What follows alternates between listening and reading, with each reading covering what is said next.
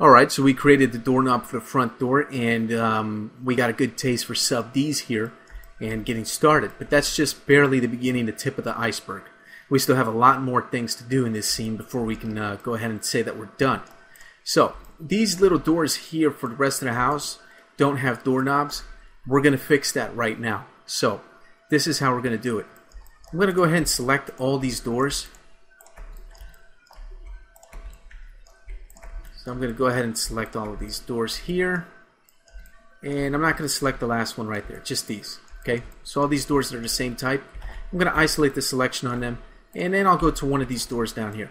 So these doors, they're still pivot door objects, which means that I can actually go ahead and take the open parameter, and I can open and close doors. So we know where the doorknob has to go, and it has to go over here on this side. Okay. So what kind of doorknob are we going to create? Well, I have a reference image here of a very common type of doorknob found in interior doors for houses. Basically, your traditional sort of round doorknob here, which is going to be pretty straightforward and simple to do. So let's start off by creating a little base here where the doorknob actually is going to go hooked up to. So let's go ahead and create that. Okay, I'm going to start with this door object here, and there's no particular reason for me choosing that one. I just decided to do that. And I'm going to create myself a cylinder. Make sure that auto grid's turned on. I'm going to create a cylinder right against that little piece of the door right there. There we go. I'm going to move it to about right there. Okay. 8 sides is more than good enough. What I'm going to do now is I'm just going to go ahead and convert that to an editable poly. Go to wireframe mode. I know there's a polygon in the back I don't need, so I'm going to get rid of it. And there we go. Now I'm going to turn on NURBS toggle. I'm going to take this front polygon, move it back. Let me look at my reference image here just to see what I need to create. So let's go ahead and create this back piece right here. It's kind of like the base of the doorknob, so to speak. So let's go ahead and take the entire object and let's just make it a little bit bigger. So it's something like that. I think like that looks just fine. Maybe I'll scale it down a little bit. Now I'm just being picky again as usual. Alright, I'm going to move this to about right here, and I'm going to scale this polygon down just a bit to kind of give it sort of an inset. And we don't have to go exactly by the image, but I am going to use the image as a good guide and reference. So you can see here this kind of insets down. Okay, and what I'm going to do now is I'm going to use the inset tool, inset this polygon, scale it down. I'm going to go to NURBS toggle so you can see the low res cage and just see kind of what I'm building here. Okay, I'm going to extrude this out, and I'm basically going to try to create this bulge right there. So I'll extrude this out to about maybe right here is good, something like that. And I'll scale it down like this. And then at this point right here,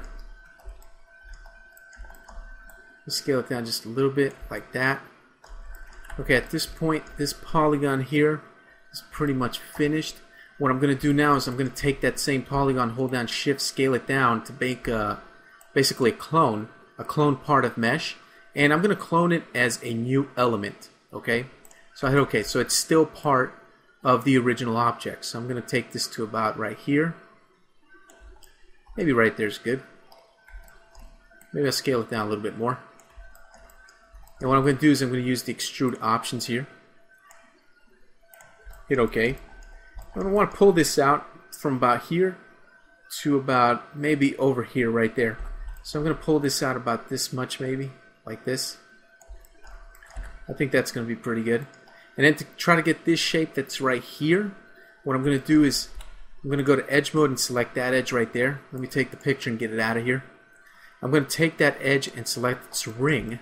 Okay, I'm going to use the connect tool and I'm going to connect that maybe one time, but I'm going to move the connection over here closer to this end of this piece of geometry. Okay, and then what I'm going to do is I'm going to take this polygon that's right here and I'm going to scale it up, something like that. If I bring the picture back, you can see what I'm doing. I'm trying to bring it up to that point right there. So I'll scale it back down just a bit, something like that. Will look pretty good. If I turn on NURBS toggle, you can see how I start to get that kind of arch shape right there. And then at this point, what I'm going to do is I'm just going to leave that part alone. I'm going to take this polygon that I have right here, and I'm going to take that one and I'm going to scale it. Or maybe I'm not going to scale it. Tell you what I am going to do. I'm going to move it forward a little bit, but I'm going to hold down Shift while I do that to clone it. And I'm going to make sure it's an element. Okay. And then right here, what I'm going to do is I'm just going to go ahead and extrude this guy out. I'm going to extrude him to about here, basically to this point right there. So I've got this part to this part. So something like that looks pretty good. Okay. Then I'm going to take this edge that's right there, get this guy out of the way, select the ring. I'm going to go to the connect right here. Yeah, I'm going to connect that maybe one time. Okay, I'm going to take that connection. I'm going to switch to world mode for coordinates. Remember, hold down Alt, right click to have access to that coordinate menu. And I'm going to scale that up to get something like this. And I'm going to turn on my NURBS toggle. And you can see what it is that I'm going for right there. So something like that. I'm going to take the front polygon and move it forward a little bit. Okay. Then what I'm going to do here is I'm going to take this this group of polygons here, and I'm going to move it out like that, out of the way. I'm going to take this polygon that's right here and select its edges. And with its edges selected, I'm going to go to the chamfer tool, and I'm going to chamfer this just a little bit, and add a segment right there, and I'll hit OK. Alright. Let me go ahead and let me add more subdivisions to this. So I'll go to iterations and maybe make it 2. So when I render this out, it looks like that, which looks much better. More like the image. I'm going to go back to element mode and grab that entire element that's right there. And move it back. And here's what I'm going to do right here. I'm going to take this edge that's right here, or this border that's right there. And what I'll do is I'm probably going to go ahead and chamfer that. So let me take the chamfer tool. I'm going to chamfer that very small amount.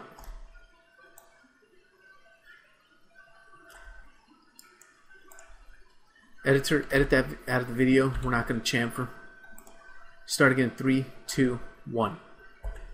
I'm going to go ahead and select that border of edges right there, and I'm going to cap it to seal that off. Then I'm going to take that polygon, the new one that's in the back, and select its edges. And I'm going to chamfer those new edges. Just a little bit. Give it about maybe 2 segments, just to make that nice and sharp. I'm going to select that element. I'm going to go to front view mode. I'm going to move this guy back to the point where it basically is touching that just a little bit, like so. Little tiny bit of penetration right there is exactly what we need. If I render that out, you can see we have this nice sort of dividing edge right there, just like in the picture. Okay. Now this part of the doorknob I don't really like too much, so I'm going to go ahead and see if I can fix this. I'm going to take the front polygon and move it forward like this, just to make that look more like the doorknob in the picture. So we end up with something like this. Let me look at it from this side. Okay, that's pretty good. Okay, let me go ahead and finish off the base over here. The base would be this part that's right here. Let me go ahead and see if I can finish this off. Now let me go to edge mode here and select this edge that's right here and grab its loop. Now with that edge selected, I'm going to chamfer that. But I'm not going to make it super sharp. I'm going to soften it up a little bit, something like this, so when I render it out, you get kind of a semi-hard edge. It's not really hard and it's not really soft. It's kind of an in-between, okay? With about 2 segments, looks pretty good. And I'll hit OK. And then the next one I'll do is, let me turn NURBS toggle off. I'm going to select this edge that's right there, grab its loop. And it may be a little bit hard to see because the object is red, so let me change the color of the object. There we go. This sort of lime color will make it easier for you to see what I'm doing. So I want this loop of edges right there. And I'm going to chamfer that. And this one I'm going to make it look a little bit sharper. So let me turn on NURBS toggle, render that out. So we end up with something like that. That looks pretty neat. I'll soften it up a little bit more. So it's kind of like a soft, hard edge kind of deal. And there we go. Okay. Alright, I'm going to say I'm happy with that, and I'm done with the doorknob. Let me actually call it that. We'll call it doorknob 01. Okay, so that doorknob is done. I'm going to move it down a little bit. Okay, so what I've done is I looked at interior house doorknobs, and I actually took a measurement, trying to find out what the measurement is. And what I found was that doorknob should be about, on average, about 3 feet up. Okay, so I'll go to the transform typing tool. Remember, that's F12, and go ahead and put in 3 feet. So you end up with something like this. Okay, so I'm going to say I'm happy with that. Now what I'm going to do is I'm going to go ahead and I'm going to create doorknobs for the rest of the doors in my house. So since that's pretty much a repetitive process, and you know, it's something that's pretty easy to handle on your own, go ahead and get that done. I'm going to go ahead and get that done, and not to bore you or make the video too long, I'm going to go ahead and skip that part of the video. And when I come back to the video, I'll be done with that, and we can move on to the next task. I'm going to go ahead and clone this doorknob here for the rest of the doors in the scene. And I'm going to do that. I'm going to fast forward the video and go quickly because there's really not much to it. It's just taking it, cloning it, rotating it, putting it in position, stuff like that. So I'm sure you can handle that. So go ahead and get that done.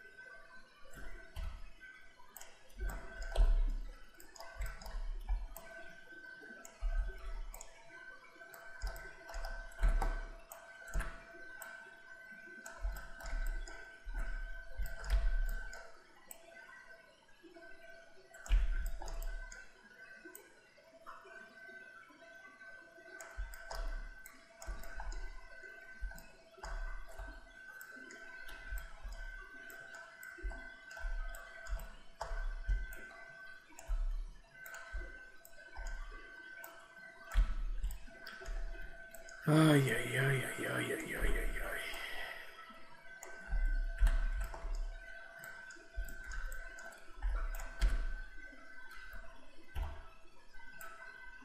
It's 12 feet up.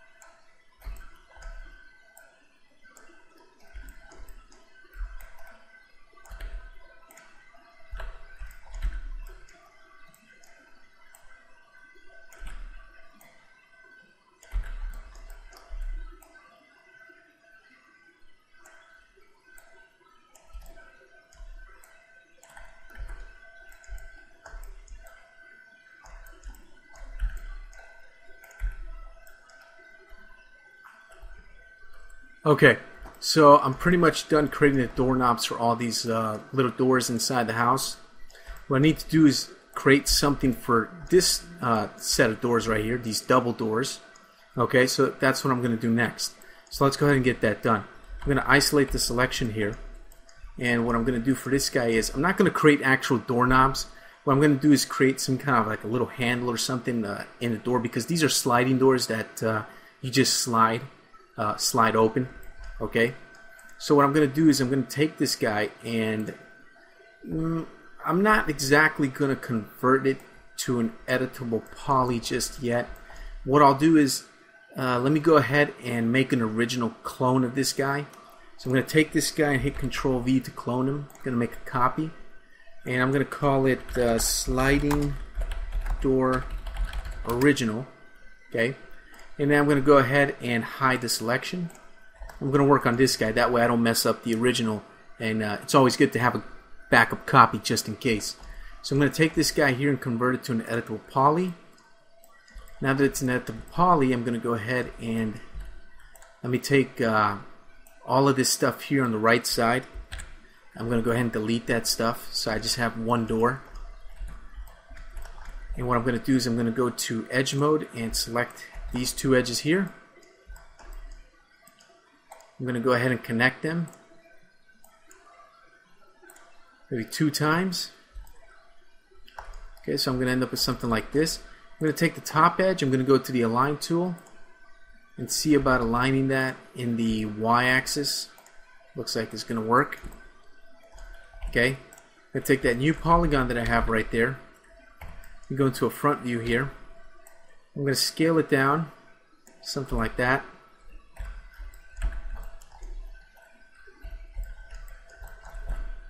Move it down a little bit like this. In fact, what I'll do is I'll go to the transform typing tool and I'll place this at 3 feet.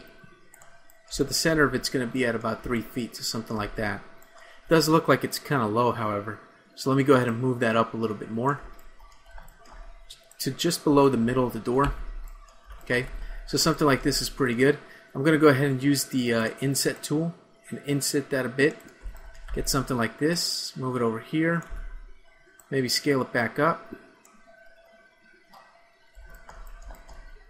Scale it in, make it a little bit skinnier. Bring it to about right there. Okay. Then what I'm going to do is I'm going to extrude this guy into the actual door. It's not too far in. Just a bit like that. Okay, now that I have this sort of indentation here, I can go ahead and create myself a little sub D object. So what I'm going to do is I'm going to take the polygon that's there, hold down shift, bring it out like this. Okay, I'm going to go ahead and should I make it an element? No, I'm going to make it a new object. So I'm going to take the new object, I'm going to change its color, maybe a light blue. I'm going to take its polygon here, move it in a little bit like that. Then I'm going to scale it up. It's a little bit hard to see what I'm doing here. So I'll scale it up so it's a little bit bigger than the opening. Okay. Then what I'm going to do is I'm going to extrude it, pull it out like so to about right here is pretty good. So it sticks out just a little bit so it looks like a metal plate that's been attached to the door. Okay. I'm going to go ahead and use the inset tool, inset that, and then I'm going to scale it just a bit like that. And it should fit right into the hole of the door. So what I'm going to do is extrude this, move it into the door like this, okay? And then I'm going to turn on NURBS toggle. I'm going to end up with something like this. And let me go to the subdivision surface and add one more iteration. So it's got 2 subdivisions basically. And it looks something like this, which is obviously not very good. So to fix this is going to be pretty easy. I'm going to go ahead and go to edge mode and select all these corner edges that are right here. Okay, so these, and these. Select their loops. Okay. Then I'm going to go to chamfer. I'm going to make a very small chamfer to kind of get this to follow more of a squarish shape. I'm going to add a segment to it. I'm going to do something like this. Alright, I'm going to hit OK.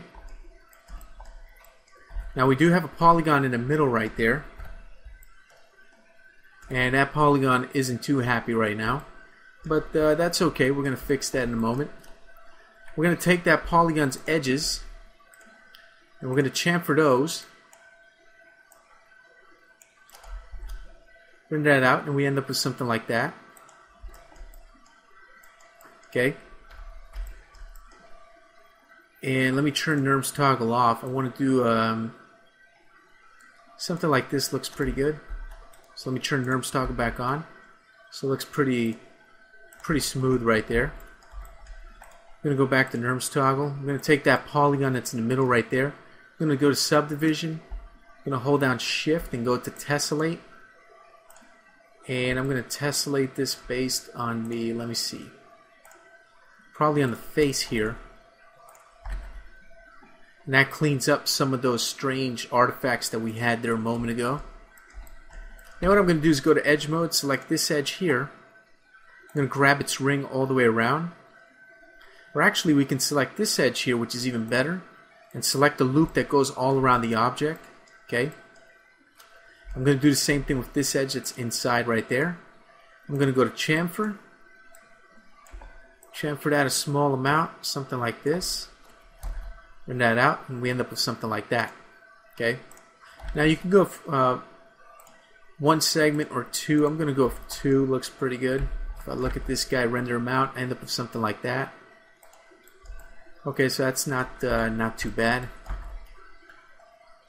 Okay. Now last but not least, I want there to be a little latch right there for this thing. So what I'm going to do is I'm going to exit isolation mode. I'm going to go back to this guy here, and I'm going to take, remember this latch that we created, these two?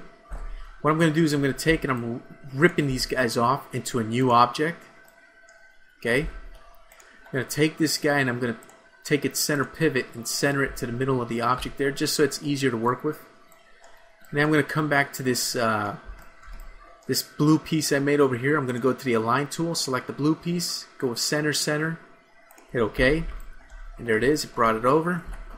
Now I'm just going to rotate it about 90 degrees this way. I'm going to make the latch bigger, just for this door. I'm going to place it about right there, so I end up with something like that. And maybe it's a little bit too big, so I'll just scale it down a little bit. Move it so it penetrates the little blue piece a little bit like that. Place that about right there. Okay. Now what I'm going to do is take the blue piece, go to attach this guy to him. And what I'm going to do is I'm going to take the pivot point, center it to the object.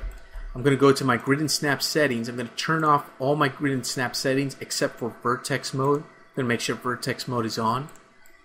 And I'm going to take that guy and I'm going to snap it to say this vertex up here of the door. Okay? And by doing that, I can symmetrize this guy perfectly. So I'm going to take the actual door here, and I need to take the pivot point of the door, and I need to do the same thing. I'm going to take it and snap the pivot point to one of these vertices on the edge of the door. And with the door selected, I'm going to take this door, I'm going to go to mesh editing, I'm going to go to symmetry, flip it on the X. I'm going to tell it to not weld or slice along the mirror. Okay? And I'm going to go ahead and collapse that. So there we go. Now I'm going to take this guy here, and I'm going to do symmetry. But remember what I said. You can't symmetrize until you turn NURBS toggle off. So make sure it's not a sub D object, and then go ahead and symmetrize it. So, oops, that's the wrong modifier. So I'll go ahead and symmetrize that guy, flip him on the X. I don't want it to slice or weld anything. That's perfectly fine. I'm going to go ahead and collapse its modifier stack, make sure it's an editable poly. They both are. I'm going to turn on NURBS toggle again. And there we go. So when I come over here and render this out, I end up with these sort of little handle pieces there for those big sliding double doors. Okay. So now I got that done. I'm going to say I'm happy with that, and we're pretty much finished with this. Alright, so that's going to do it for this video. We're going to end this here, and in the next one we're just going to pick up and move on to the next modeling task and get it done.